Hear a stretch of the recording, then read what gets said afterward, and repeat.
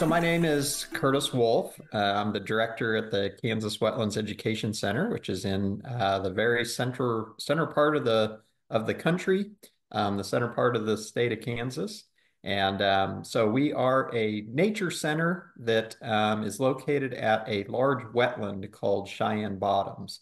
And so Cheyenne Bottoms is considered to be the largest marsh on the interior of the United States. And so we're a nature center that really kind of specializes in all sorts of environmental education. And so we have quite the following of visitors that come through and various people that come for our programs as well.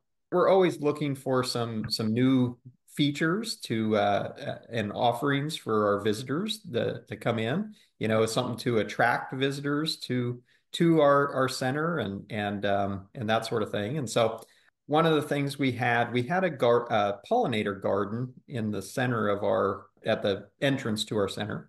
We were looking at some ways of kind of reutilizing that space a little bit. The garden itself it was a ton of maintenance, and so we were looking at some other ways of utilizing that space. And we had actually came across, I don't know if it was one of your products, but it was something very similar at another science center that's in Kansas.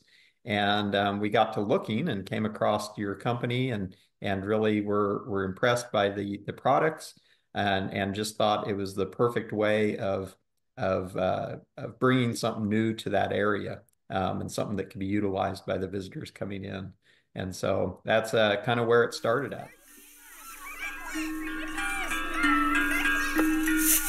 You know, the way we chose was mostly, first of all, you know, something that went along with the wetlands themselves. So the cattail chimes is kind of the centerpiece of what we chose, and obviously that's perfect because we have cattails here in the wetlands, and that's a main thing.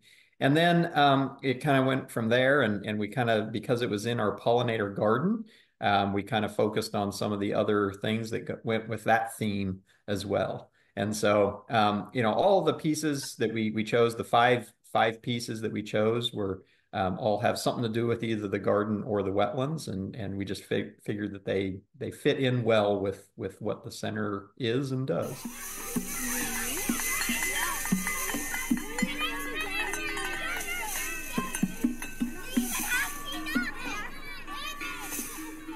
When visitors come in and see the new feature, I think their immediate reaction is that looks incredible, and so it visually it's been a wonderful thing for us. And then you know, it's very inviting, and so being right along the sidewalk as you walk up to the center.